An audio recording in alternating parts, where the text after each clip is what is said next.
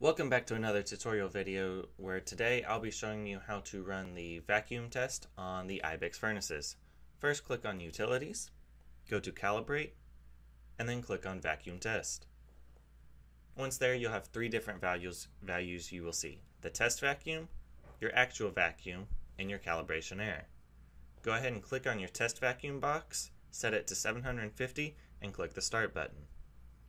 Your actual vacuum will rise as the lift plate moves up and the vacuum starts to pull.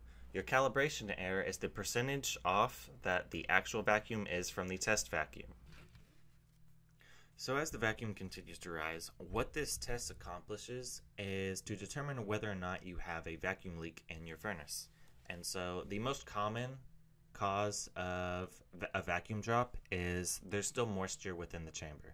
And so you want to make sure that your chamber is completely dried out or heated up well before you start actually running programs. And so as we hit 750, your vacuum's going to go 3 millimeters above 750 before it turns off, just to make sure that it reaches its actual vacuum. So as your test continues to run, what you're wanting to see is how well the vacuum holds.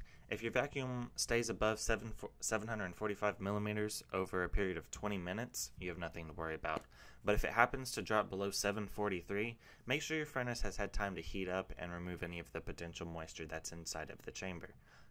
Otherwise, you might want to consider having it checked out.